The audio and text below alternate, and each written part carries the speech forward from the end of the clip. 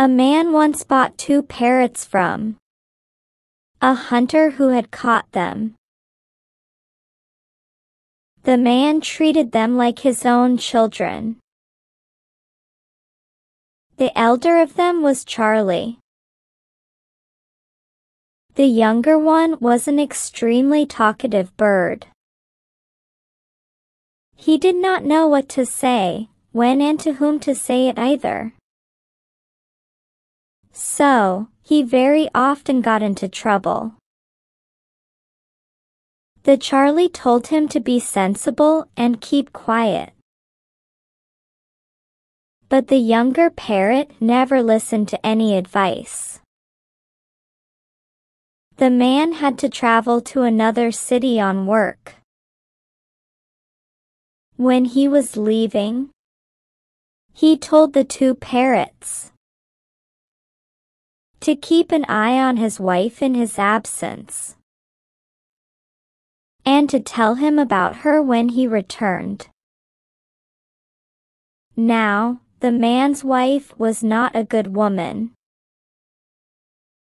and when the man was away, she got into bad company. As soon as the man went away, his wife invited her bad friends,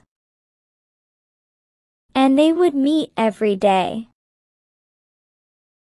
The house was a mess as she neglected all her duties.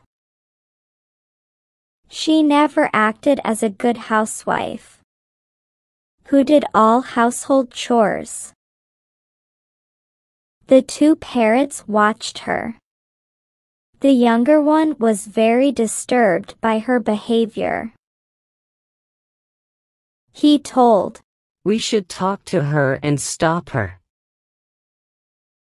She will become more wicked if we don't.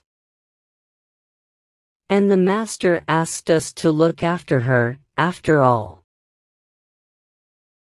The Charlie sat calmly watching everything around him. He told his brother, "You must keep quiet, brother." But the younger one was impatient. He felt he must advise the woman. So, the next day he asked her why she was doing wrong things. The woman was angry that the parrot dared to advise her. But she put on a sweet voice and face, and called to him, "My dear little one, you are so right. Come to me." And the parrot, feeling proud that he had changed her with his advice, flew to her.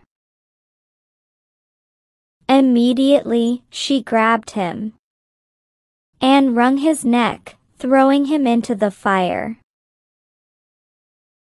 The Charlie shook his head and watched his foolish brother die.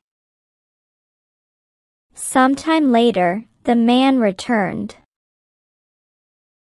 He asked the parrot what his wife had been doing in his absence. The parrot spoke quietly. "Master, the wise do not speak unless it is absolutely necessary. And they do not talk of things which do not bring blessings.